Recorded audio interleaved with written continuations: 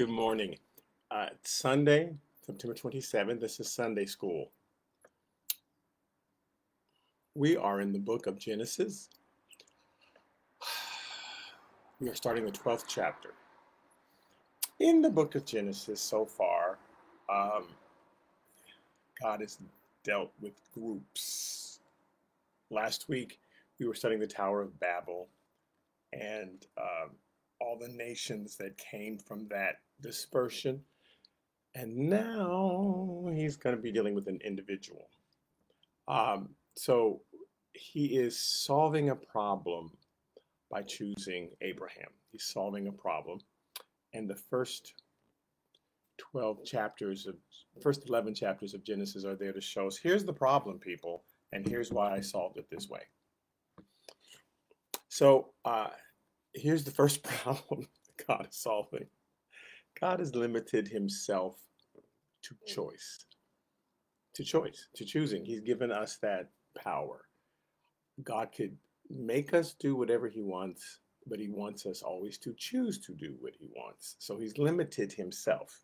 He could make us if he wanted to, but he says, I'm going to have you choose. Like when the children of Israel came out of Egypt, and through the prophet Moses, God says to them, I've set before you blessing and cursing. I've said, if you do this, you'll be blessed. If you do this, you'll be cursed. I've set before you life and death. I've said, if you do this, you'll live. If you do this, you'll die. Choose life. But he can't make them. And that's what God is always, that's what God's saying to us today. You can do it my way. You can do it your way. Choose my way, because my way is going to work. So God's limited himself to choice. Started in the Garden of Eden.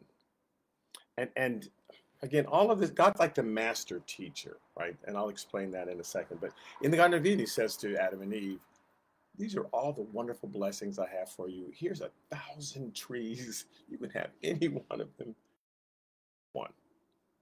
I got to give you that one. I've got to point out that one so that you have a choice. You can either do it my way or you could do it not my way and suffer the consequences. So, of course, something with us, I wonder what would happen if I don't do it God's way. So God's purpose is to entice us to follow him, to coerce us to follow him. In fact, the Bible says some save with fear, to scare us into following him. Not because he just wants followers, but because his is the only way that will work. I'm the follow the instructions people when you get something from IKEA, or I don't want to do it I'm like, what does the instructions say? Because that's the only way it's going to work. And God is saying, you can do it your way, but it's not going to work.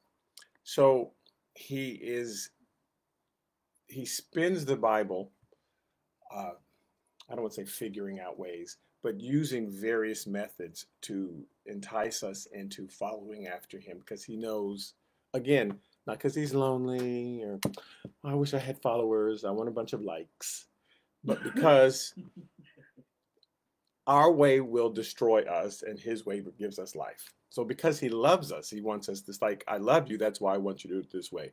A parent is saying to their child of 3 years old, you must take my hand when we cross the street because I loved you, and you don't understand cars and that they will hit you and kill you. You don't even know what kill means. So I'm going to ask you to take my hand.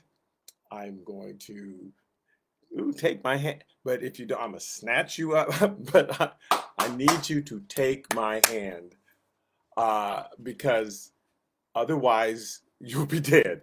And God's kind of saying that to us. And so every action he takes is to get us to see that his way is the only way. Again, sometimes it's a loving, oh, come on, do it. And sometimes, hey, you better do it. But either way, we ultimately have to choose. And so he's not going to make us. He has decided, he has limited himself in one area, and that's choice. So the first thing he does is, like your teacher should have done, is saying, here are all the wonderful things that will happen if you study, And if you take this class, and you'll be able to do this, and that, whether it's medicine or art or law or what, here's all that I have for you, but you have to choose to study. Then and so that was the Garden of Eden. Noah and the flood was all about, so here are the consequences. And I would have to do that in my humanities class, which was my favorite class. Sorry, it was my favorite class, because it was a history class. It was the study of world history as told through the art we produced from the cavemen on forward. Loved it. So I would show them different art. Here's all the fantastic art we're going to be going over and going through. All you have to do is study, and you'll be an artist like these people. Then I had to give them the first test. They passed, because I would always say, the first test is easy, but don't think that all the tests are that way. Because if you got to study for the second chapter. The first chapter is just the introduction. Second chapter is going to be hard. And I had to fail a whole bunch of people on that test so they could see consequences. That's what Noah was all about. These are the consequences for not following me. And sometimes God has to do that way. And hopefully that will encourage. Some people don't care about consequences, which is what's fascinating. I don't care. But you might go to jail if you do that. I don't care. The third way is confusion. Your way won't work. Your way, what God does is he makes sure that we are frustrated when we try to do it our way, that it doesn't quite come together. Why isn't this working? Because God didn't tell you to do that. He didn't tell you to do it at that time, and he didn't tell you to do it in that way. And plus, that's not even what he wants you to do. So that's why it's not working. And so that's what the Tower of Babel was about. Oh, you think you can build a tower too? No, let me just confuse all of that and see that. And again, man had the choice with Cain to, I'm going to just go from the presence of the Lord and act like there isn't a God. That's what led to Noah and the flood, is there was a whole group of people acting like God didn't even exist. And the world was exceedingly wicked, it says, and every thought that man thought was just wickedness continually, because that's how we are when we just act like there's no God. At the Tower of Babel, they said, we'll just construct our own gods. And starting from Nimrod on, when you study archaeology, we study the history of the world, starting from that on, men just decided, I don't like this God, I'll make my own God. And that's what we do today. I'll just invent my own gods that tell me what to do. I'll write my own books. I'll just, God says, well, let me show you what happens if you follow after your own gods.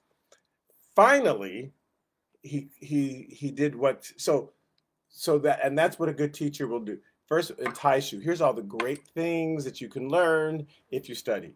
Here's the consequences. Here's a test I'm gonna give you. And so this fail, that's what happens if you don't study. Then if you try to do it your way, you'll be confused and you won't find it working out. And why? Okay. But the final way is to bring, and this is what we are susceptible to today, is testimonials. Bring in someone who's taken the course. So this person is just like you. He's just exactly like you. And he sat there where you sat, and he took the course and he followed what I said. And now he's a world famous doctor, or now he's a lawyer at the Supreme Court, or now he's an astronaut, or, now this person's on Broadway. And that would usually, like, if I invited back an alumni, here's an alumni, and he's working, or she's working on Broadway. Ooh, and now you think, oh, I can do that too then. That's God's final incentive. Let me find someone who I can shape and mold and show everyone, this is what happens when you follow after me. And that's what's about to happen in chapter 12. So we've been studying all these people groups, but now God is saying, I'm going to find an example. I'm going to find an example of what it means to follow me. And hopefully he knew that it would work for some people, and other people still wouldn't care. But that's his final thing. Here, let me find someone who will listen to my voice, who will obey my voice, and he and his posterity, he and his children will be that example to the rest of the world. Boy, if we follow God, this is what will happen. So I want to just read a little bit in chapter 10, because Noah had 3 kids. We followed the Shem, Ham, and Japheth. And in Genesis chapter 10, because now we're going to follow just Shem's family. He said, here's Ham's family, and they're the Canaanites, and they became the Egyptians, and they became, they founded Nineveh and Babylon, and Japheth's kids, and he was the youngest. They stayed up in the Caucasus Mountains for a long time, and then finally crossed over. They were late in developing, crossed over into Europe, and etc. But we want to follow the 3rd child, the oldest, Shem, and that's who we're going to focus on, and that's who we focus on for the rest of the Bible, is Shem and his descendants. So in Genesis chapter 10, verse 22 and 23, in Genesis chapter 10, verses 22 and 23, it says, the children of Shem were Elam, Asher, Arphaxad, Arphaxad, Lud, and Aram. Now, you would think those are black names, but so he had 5 kids, but only tells us about 2 of them because Moses, who again compiled this book, is saying really only 2 of his kids are we concerned with, and their kids. The other kids, they did stuff, and who knows what happened to them. So he takes the children of Aram, the youngest. In verse 23, it says, and the children of Aram were Uz, and Hul, and Gether, and Mash. Now, he's pointing this out for a reason. Uz, I want you to remember that name, Uz, U-Z, because he comes up, he later, we hear that name later in the Bible. So, yes, the children of Aram. So, but here's who we really want to associate with, and that's in verse 24 of Genesis chapter 10, and Arphaxad. Woo! He begat Selah, and Selah begat Eber. And Eber's the guy, later they called him Heber. And again, when the language was developed, and the Hebrews and the Samaritans and anyway, they started to put an H in front of Eber, which is Heber, and eventually this became the children of Heber, and eventually became just the Hebrew children. So that's who we're following. Now, in Genesis chapter 11, verses 10 through 26, this is after the Tower of Babel. So we're gonna get to chapter 12, but first we got to finish. Here's what happened after Babel. These are the generations of Shem. Shem was 100 years old, and he begat Arphaxad 2 years after the flood. That's the family we're following. And Shem lived after he begat Arphaxad. Glad I won't have to say that name anymore. 500 years and begat sons and daughters. And then in verse 12, Arphaxad lived 530 years and begat Selah. So he's starting to have kids at 35 years old. You won't remember this, but earlier on, they weren't having kids until they were in their hundreds. Now they're having kids when they're like 35. Okay, he begat Selah. And verse 14, and Selah lived 30 years, and he begat Eber. So he started having kids when he was 30 years old. Eber lived 34 years, and he begat Peleg. So at 34, he's starting to have kids. Peleg lived 30 years and begat Reu. Reu lived 32 years and begat Serug. In verse 22, it says, Serug lived 30 years and begat Nahor. Now we're finally getting to, we say, who cares about all these people? Okay, Nahor is important. Verse 23, and verse 24, and Nahor lived 29 years and begat Terah. So he's only 29 years old when he begets Terah. Okay, and verse 26 of Genesis chapter 11, Terah lived 70 years and begat Abram, Nahor, and Haran. Okay, so we're going to park there for a second. So even though for like 8 generations, they started having kids in their 30s, for some reason, Terah was 70 years old when he begat Abram, Nahor, and Haran. Now, for some reason, people think that Abram was the oldest, but he was not. He was the youngest. So Terah lived 70 years when he begat Abram, Nahor, and Haran. I know normally they do it from the oldest to the youngest, but in this case they did it from the youngest to the oldest. So he didn't beget them all three at the same time because that would hurt his wife. He was 70 and he begets Haran. Haran is the oldest son. He had him when he was 70. We can do some math to find out how old was he when Terah begat Abram, and it's kind of important. We'll see.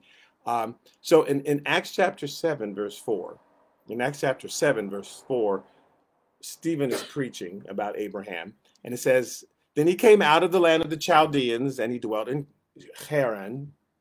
And from thence, when his father was dead, he removed from this land, he removed and came to this land, where you now dwell. So when Abraham's father died, that's when Abraham finally came to Canaan land, which ultimately became called Israel.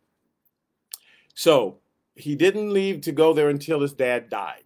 In Genesis chapter 11, verse 32, it says the days of Terah were 205 years, and then Terah died in Haran. So Terah was 205 when he died. And we know that Abraham was 75. In fact, in Genesis chapter 12, verse 4, it says Abraham was 75 years old when he departed out of Haran. So they lived in three places. They lived in Ur of the Chaldees, then they moved to Haran, and then Abraham moved to the land of Canaan. So he was 75 when he left, and his dad was 205 when he died. And Abraham waited for his dad to die, and that's when he moved on. So if his dad was 205 and Abraham was 75, then his dad was 130 when he had him, because 130 plus 75 is 205. So his dad was 130 when he had Abraham. However, he was 70 when he had Haran. So he had three sons. He was 7 years old when he had his first son, and he was 130. He was 60 years later when he had Abraham. So there's a 60 years difference in these kids. Why am I bringing that up? Because Haran was 60 years older than his youngest brother, and if he was anything like his grandfather, his great-great-grandfather, he might have started having kids when he was in his 30s, or may not have had them until he was in his 60s. But still, Haran's kids were the same age as Abraham, or maybe even older. And I'm saying this because Abraham's nieces and nephews were his same age, or possibly even older than him. And so when we hear this person married his uncle or his aunt, in this case, they were the same age.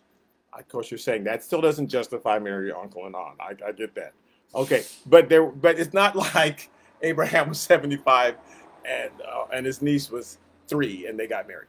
Okay, so going back to Genesis chapter 11, so verse 27 through 29. Now these are the generations of Terah. Terah begat Abram, Nahor, and Haran, and then Haran begat Lot. We know about Lot, so that name's obviously familiar. So Haran started having kids, and his first child that he has is Lot. Again, his father's having kids for 60 years. So Lot and Abram were about the same age. And Lot may have been older. We don't know. But Lot was not some sort of little kid. So Terah's got 3 sons, and that one son has one kid, Lot. And then in verse 28, it says, Haran died before his father Terah in the land of his nativity in Ur of the Chaldees. So Haran died where he was born. He was born in Ur of the Chaldees. When it says he died before his father Terah, this phrase doesn't mean he died, he preceded him in death, although that's true. He died before him, like right in front of him. That's what the phrase means. Like Nimrod was sinning before God, and this phrase means right in his face. So Terah has 3 sons, Haran, Nahor, and Abraham. Haran has Lot, and then he has 2 more kids, and then he dies right in front of his father. They make a point. So when that happened, it says in verse 29, Abraham and Nahor took them wives because they hadn't gotten married yet. Haran was the only one having kids. And the name of Abraham's wife was Sarai, with an AI at the end. And the name of Nahor's wife Abraham's older brother, was Milcah, who was the daughter of Haran. So Milcah's marrying his aunt. But again, she's probably his same age. And the father, Milcah, the daughter of Haran, Haran's the father of Milcah, and the father of Iscah. So they had one more, he had one more. Haran had 3 kids. He has Lot, he has Milcah, who became Abraham's brother's wife, and he had Iscah, whose name means seer, and we never hear of her ever again. So I don't know what happened. Her name means seer, and maybe she could see what was going on. She's, I'm getting out of here. But she's never mentioned again. Now, Nahor marries his aunt. This was kind of not a strange thing for a while. In Exodus chapter 6, verse 20, it says, Amram took him Jochebed, his father's sister, to wife, and she bare him Aaron and Moses. So Aaron and Moses, their father married their aunt. So their mother was also their great aunt, or anyway. And the years of the life of Amram was 137 years. So Moses came from the union where his father had married his father's sister. But God put an end to that once they say, okay, so you're living in Egypt and you got Egyptian ways. I get it. But now that I've taken you out of Egypt, we're going to stop that. You don't have to do that anymore. So what we're doing was part of the customs well, one thing is they hated marrying outside of their lineage. Like, you're the people of Ham. Don't marry them. They're crazy. Don't marry those Japheth kids. You got to stay in the family. So they're very into preserving their family line. So that's part of the reason why they did that. But God said, stop it. So in Leviticus chapter 18, verse 12 to 14, God's now giving the law through Moses, because the children of Israel had come out of Egypt. And they said, I know you did that while you're in Egypt, but don't do that anymore. So it says, thou shalt not uncover the nakedness of thy father's sister, because she is thy father's near kinswoman. And thou shalt not uncover the nakedness of thy mother's sister, for she is thy mother's near kinswoman. And thou shalt not uncover the nakedness of thy father's brother. Well, no. Thou shalt not approach his wife, for she is thine aunt. And so he starts saying, so we're going to stop that. You're going to stop marrying your aunts and uncles. Genesis chapter 20, verse 11 through 12. The reason I'm bringing this up, we're just skipping ahead for just a second, is because Abraham's brother married Milcah, his aunt.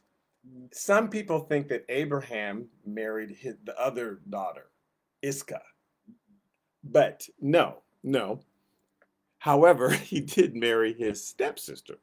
So in Genesis chapter 20, verse 11 and 12, remember Abraham is in Egypt. He's gone down to Egypt, and he tells Sarah, tell them you're my sister. Don't, because you're so beautiful, and if they think you're my wife, they'll kill me. But if they think you're a sister, they'll just take you, but they won't kill me. So he was very gallant. Like, I don't really care what happens to you. I just don't want to die. Verse 11, and Abraham said, so they, sure enough, they do take her because she's beautiful, apparently. And then all sorts of hell breaks loose. And then Pharaoh comes to him, the Egyptian king comes to Abraham and said, why didn't you tell me this was your wife? And he says, Abraham said, because I thought surely the fear of God is not in this place. Like, you guys are crazy. You're Egyptian and you just kill people, and they will slay me for my wife's sake. So I thought you were going to kill me. So, and yet, indeed, she is my sister. She is the daughter of my father, but not the daughter of my mother.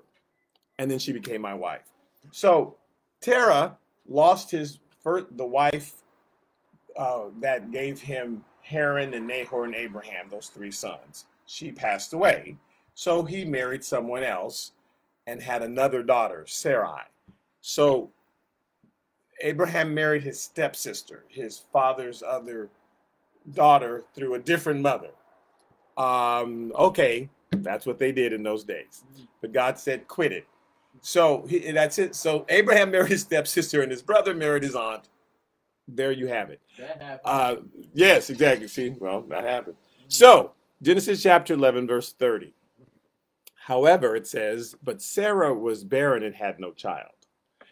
This was a problem because his brother, Nahor, he had 8 kids. In Genesis chapter 22, they list them. And again, we're going to be familiar with a couple things.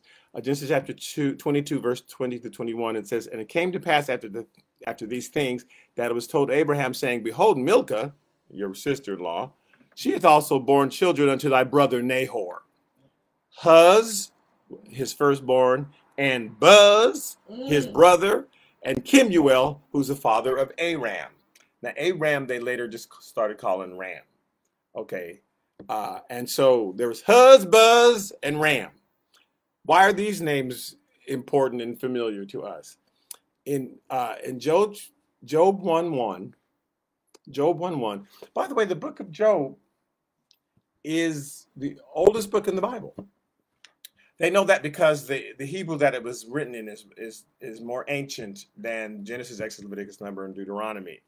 For example, if you look at Shakespeare's writing, although we speak English today, he spoke English then, you could tell that's an older form. We don't speak like that anymore. If you go back another century to an earlier writer, if you go back to Chaucer, you say we don't speak like that anymore. So you can tell how old the language is.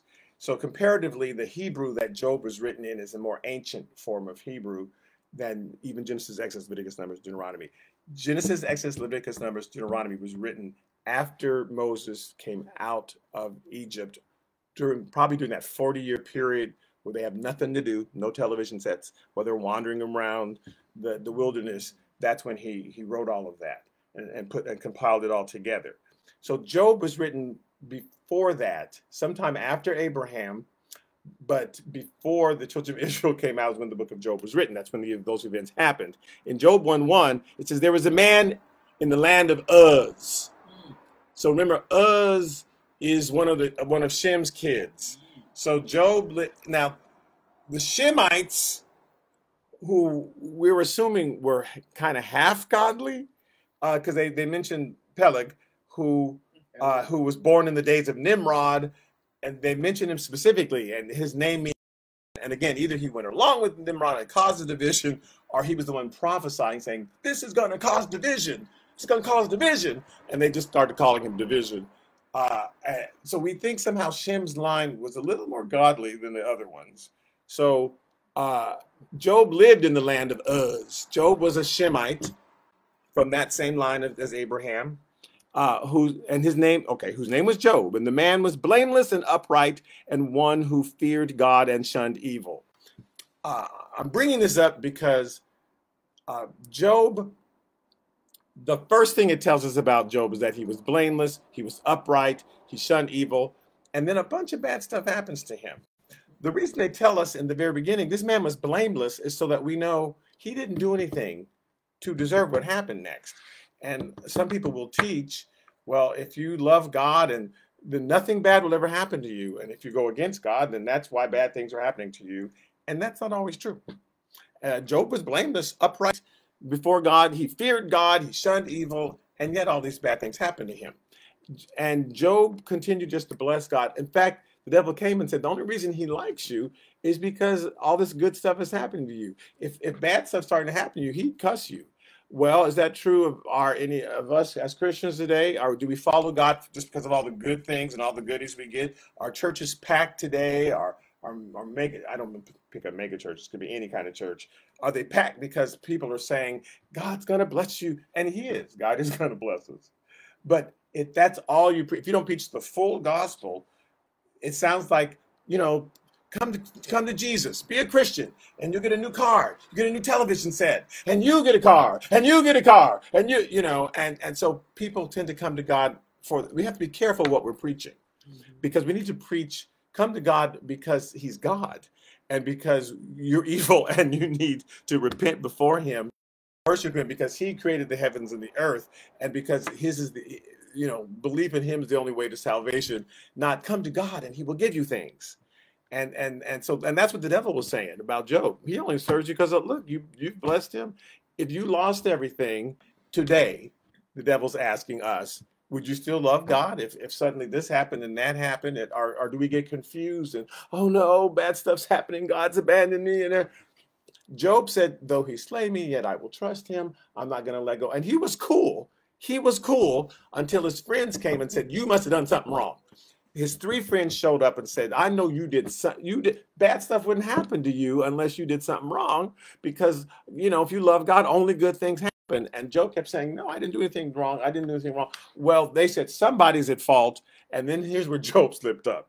He said, well, God must be at fault, because I know I didn't do nothing wrong. That's when Elihu shows up. And I just want to point out Elihu for just one reason. Job chapter 32, verse 2. It says in Job chapter 32, verse 2, so these three men ceased answering Job because he was righteous in his own eyes. So they were fighting with him and arguing with him, but then Job said, no, I did nothing wrong. It must be God who messed up. If you're going to choose a villain, it was God. So Elihu, it says, then verse 2, Elihu shows up. He's the fourth friend. Then the wrath of Elihu, the son of Barachel, the Buzite of the family of Ram, was aroused against Job. His wrath was aroused because he justified himself rather than God. So Elihu was from the family of Buz. Remember that Nahor, Abraham's brother, had three sons at first, Huz and Buz and Ram. So it says Elihu was a Buzite. And of the family of Ram, from that, and somewhere the Rams and the Buzites must have got together and just formed one tribe. And so, but he comes up and he's angry because you're justifying yourself instead of God. You're saying God's wrong, and then God shows up and says, "I'm not wrong. What's wrong with you, crazy? Everything I do is right." So if this bad stuff's happening to you, just because you can't figure out why it's happening, that doesn't mean I made a mistake or I messed up, and you know. And Job went, ooh, you're right, I should shut up. And then he did. And then God blessed him. And we got to remember that what happened to Job was a week's worth of really bad stuff. But then God blessed him and he had twice as much as he had before. A lot of people way a long time ago in the church were using Job as an excuse to always be suffering, to always be going through bad stuff. Well, you know, Job suffered and the Bible says, examine yourself, because you shouldn't always be going through bad stuff every single day. That Job went through bad stuff for a week. So if bad stuff is continually happening to you time after time after time after time after time, then you might have to examine your ways, the Bible says, and see, maybe I'm doing something wrong. Job wasn't doing anything wrong, but he only had a week's worth of bad stuff. So people were using Job as an excuse to justify a lot of bad stuff happening that they were causing. Well, Job suffered. And so then the church decided to go way the other way and say, only good things should ever happen to you. And then they became like Job's friends and tried to find out what Job did wrong. I mean, I heard sermon after sermon after sermon of what Job did wrong. Well, you know, Job, he sacrificed for his friend. So he was living in fear. And that's why this happened. And none of that's, the Bible is clear that Job did not sin. It says it specifically, Job did not sin. So we don't need to go the other way and say, only good things are going to ever happen to you if you love God, because that's not true. But sometimes when a bad thing happens, it doesn't mean you did something wrong. You don't have to beat yourself. You don't have to, you just go to God and say, well, Lord, I don't know why this is happening, but I know you're the deliverer. I know you're going to come through, and I know this has a purpose, and I know that you're going to change things around. So I'm not going to sit here and depressed and beat myself and think you've abandoned me. You haven't. You haven't. God never abandons us. So I just took that excursion because I saw Nahor's kids and Huz and Buz and their great uncle Uz, right? And that reminded me of Job living in the land of Uz, and Elihu was the descendant of Buz. Okay, so back to Genesis chapter 22. So his name, and then we'll get back to 12. So Abraham's brother had 8 kids. Abraham didn't have any. And this is the first time we hear this, because, you know, everybody had bunches of kids. So Abraham's a real anomaly. Here's some more kids of his brother. In Genesis chapter 22, verse 22 through 23, it says, these are more kids. He had Chesed and Hazo and Pildash and Jidlaph. Oh my God. And Bethuel. Oh, thank God for Bethuel. And Bethuel begat Rebekah. So he had 5 more kids. The 8th one was Bethuel. Bethuel begat Rebekah. And the reason Rebekah is important is because when Abraham finally did have a son, Abraham Isaac, he sent him to scout out his older brother's kids, and they found Rebekah, and so Isaac is basically marrying his cousin, but that's okay. At least it wasn't his auntie. All right, back to Genesis 11, chapter 31. So Terah's got only 2 sons left. His oldest son has died, but his oldest son had 3 kids. Iscah, we don't know what happened to her. She ran off. Lot and Milcah, and the oldest brother took Milcah and left. So Terah basically has Abraham and his wife, and they're barren, and Lot. So Terah, in Genesis chapter 11, verse 31, it says, and Terah took Abram, his son, and Lot, the son of Haran, his son's son, and Sarai, his daughter-in-law, his son Abraham's wife, and they went forth with them from the Ur of the Chaldees to go into the land of Canaan, but they came to Haran and dwelt there. So they ultimately were going to go to the land of Canaan. Well, that's how Moses is saying it. They didn't know that's where they were going to end up. Abraham didn't know that was good, where he was going to end up. He's taking them to Haran, which is up in Syria. So their family, the Shemites, started up. So they're down in the Mesopotamian Valley, in the south, and they in Samaria, and a lot of people were in Samaria. It was a big city, and a lot of tribes and a lot of people went there, and they went from the Ur of Chaldees. They go up way north, and they're avoiding the desert, and they're up in Haran, which is in Syria, and they went to their ancestral home. And that's where they planned on staying. So even though it says, and then they went to Canaan, they don't know they're going to go to Canaan. They've settled there because they're like, let's get away from this big city. If you just study history, Sumer had been overrun with a lot of warfare and a lot of bad stuff was going on. And there was a massive migration out of there, actually. And so just as part of that migration, Abram's dad takes his nephew Lot and his wife, and they go up to their ancestral home, and they're living there. So Genesis chapter 11, verse 32, in the days of Terah were 205 years, and then Terah died in Haran. So Abraham has his wife and his nephew, and they're living in Haran, and there is something happens when, so his mother has died, his father has died, we're assuming the second mother of Sarah's mother also has died. And so it's just Abraham and Sarah and Lot living in Haran. They didn't know anybody there, even though this is their ancestral home where the Shemites had settled for a long time. He's just there, trying to figure out what next to do with his life. He's ripe for God to come in. God often will come in when there's been a big change in your life. Sometimes if a parent has passed away, or you're about to move, or you lose your job, that's a time for reflection. Okay, Lord, what does this all mean? I can sense a transition. The next thing's about to happen. And that's the time to seek God as opposed to just running willy-nilly. Like, let me just be in prayer and see where we bring led. So in Genesis chapter 12, verse 1, we're finally there. I'm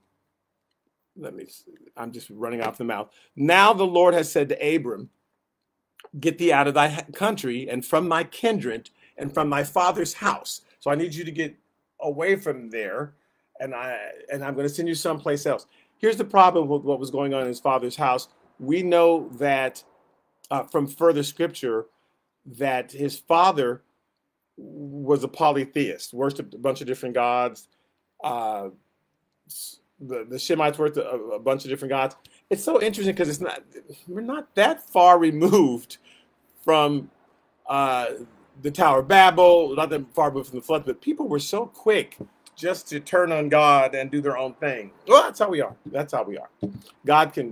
People get in a car accident, almost get killed, and God saves them miraculously. And for like 3 days, they are so religious.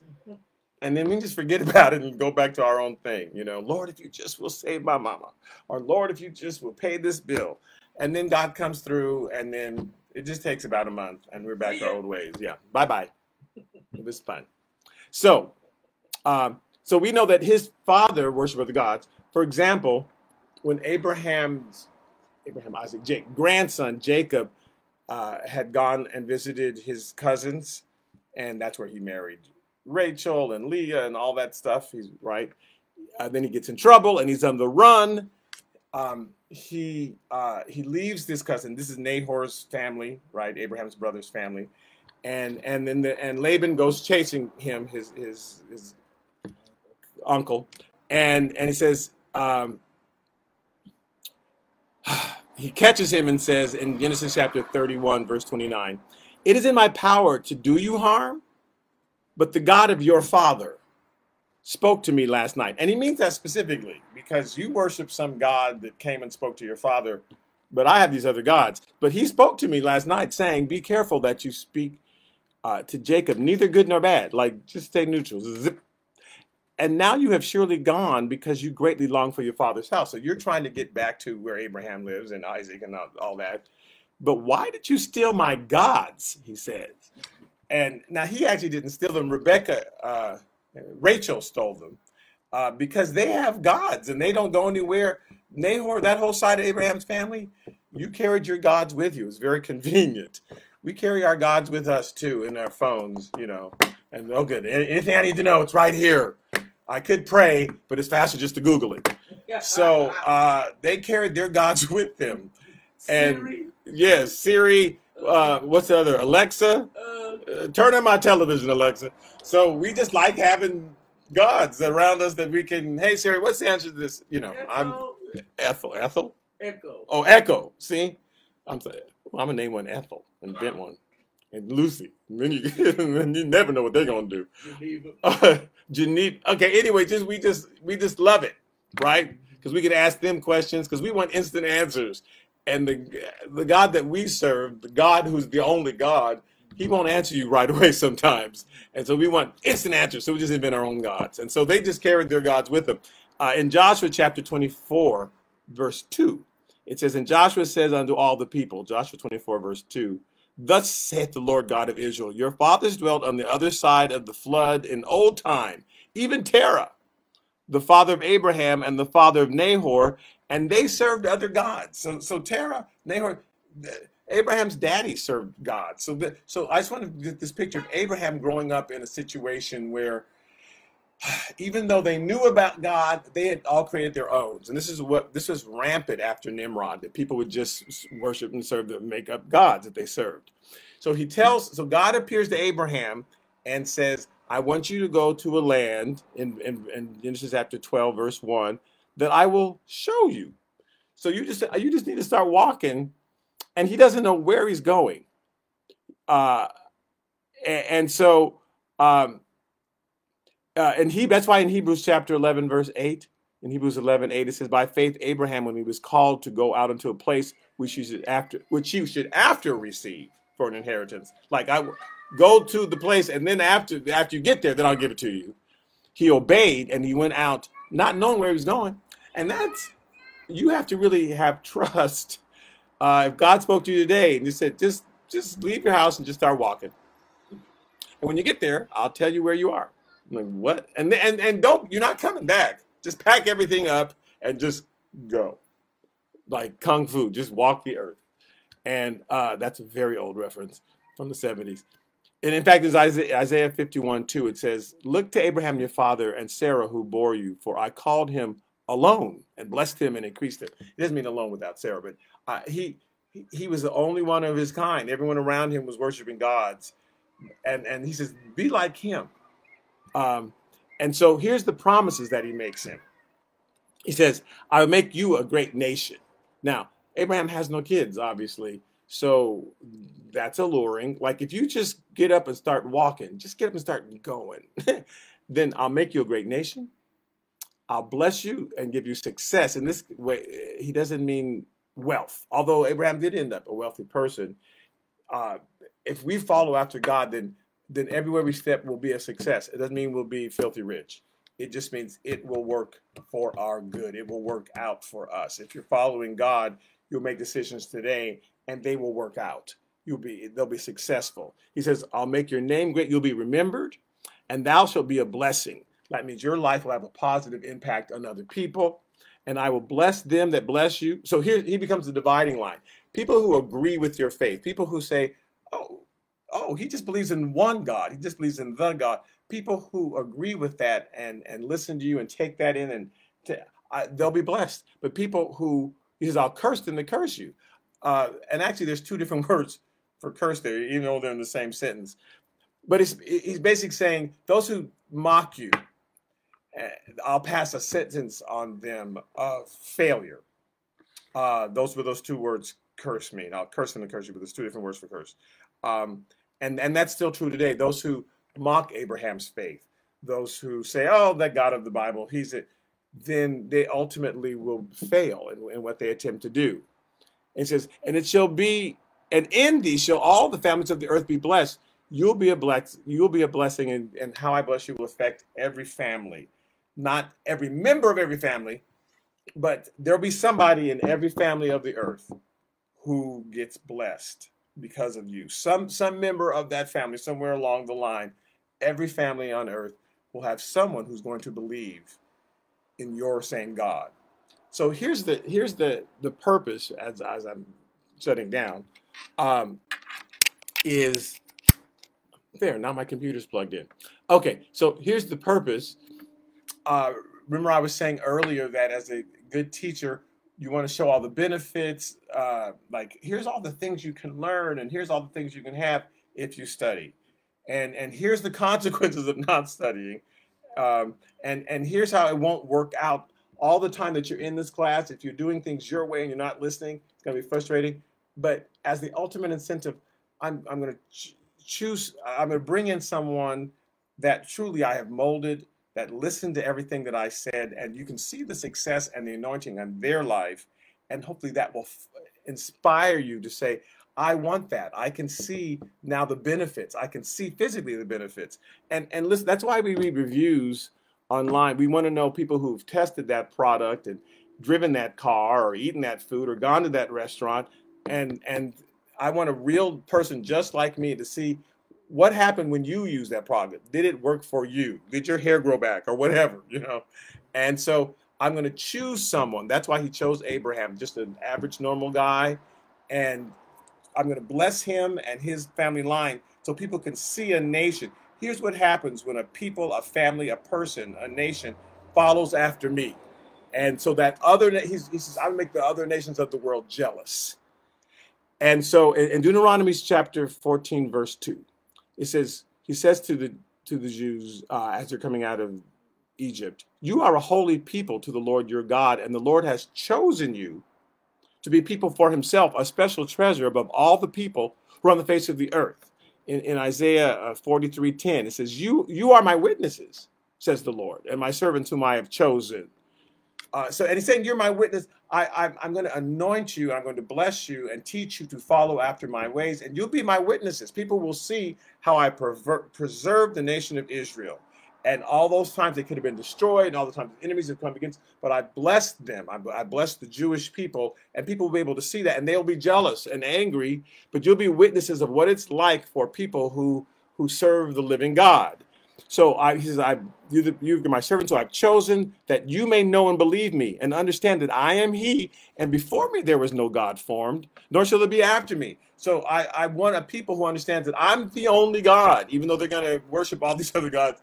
I'm going to choose a people, and if they will follow my word, because he always says, you know, if you don't follow my word, then not good stuff's going to happen. But if you will do what I'll say, then I'll make you an example of all the people on the earth. And there are people who are just jealous of the Jews, which is just makes me crazy. Well, and that's to their own detriment, because God's just going to punish them. Because it's like, leave the Jews alone. They're God's chosen people. Leave them alone. But we can get that same blessing of Abraham if we follow after him. In Exodus chapter 19, verse 6, it says, you'll be to me a kingdom of priests, a kingdom of priests. Now the priest goes into the temple, goes before God on behalf of the sinners. He says, I'll make a kingdom of priests. All of you will be people who are able to go before me on behalf of a sinful world and pray for them. And indeed, in chapter 49, 6, he says, is it too small a thing that you should be my servant to raise up the tribes of Jacob and to restore the preserved ones of Israel? I will also give you as a light to the nations, to the Gentiles, that you should be my salvation to the ends of the earth. So I'm making you the light. I'm going to choose you, Abraham, and make you a mighty nation from you. And if we hook onto that same thing, that same God, then people will look at us. Not that nothing bad ever happens to us. We know that a bunch of bad stuff happened to the nation of Israel, but that God just continually rescues us and blesses us and gives us knowledge and gives us wisdom. People should be able to look at us and go, there's something different about those people. They serve the living God, because look, they should have been killed from that car accident, but look how God saved them. But look how God is blessing. And that situation came, but look how God came in. And look at their faith. Look how they're just constantly trusting. They're not worried. They're not upset. They're always praising God. When you put them in prison, they're singing songs, and And so that was the whole purpose. I wanted people so I can show off of the benefits of taking this class. Take this class and you study. Look what can happen to you. This can happen to you.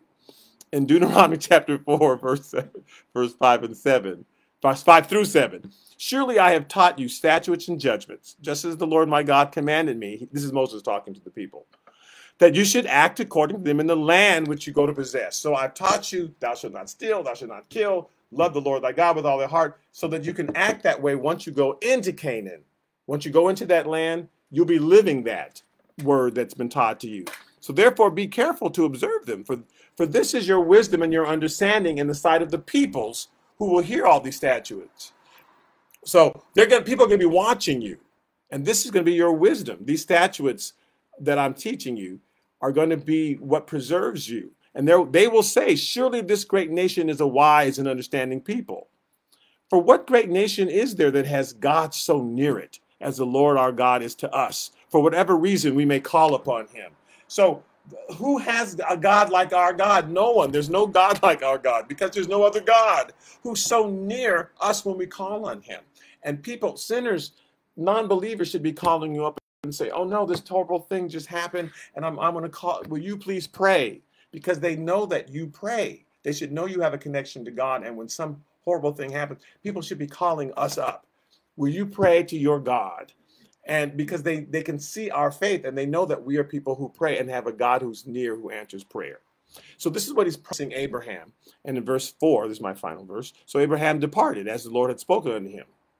And Lot went with him, and Abraham was 75 years old when he departed out of Haran. So Abraham's on his way to Canaan, trusting this God who's made these promises. I will make you a great nation, and there'll be all these benefits, but I'm going to use you as an example for the world. And this is God's strategy from then on. That's the whole purpose of the children of Israel all throughout the rest, all the way to the book of Revelation. God is saying, I want a people who I've chosen, who I'm going to bless, who I'm going to lead and to guide. I'm going to preserve and protect these people if they follow my commandments, and they'll be the light to the rest of the world. They'll make the rest of the world jealous, and they'll say, I want that God. So this is his final way to get people to choose him. We were in the Garden of Eden, and he says, you have 1,000 trees to choose, or that one, and we were stupid.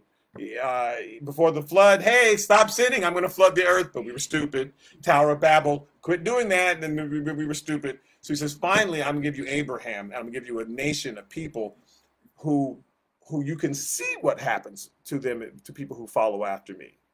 And so now you have no excuse, because I will choose a special nation. And he's saying that to us today as Christians. I'm going to choose you, and I will bless you so that you can be a light, so that people can see what happens when you follow after the living God. So we want to be that light, continue to be that light in the world. So thank you for tuning in this Sunday. And I'll see some of you next Sunday, some of you Wednesday at 7 o'clock for my Bible study. And those who are members of Good Shepherd, don't forget to stay on to listen to Pastor Grimm. He's on the Good Shepherd Facebook page, or you can go to his page and listen to him. Amen. God bless you. In video.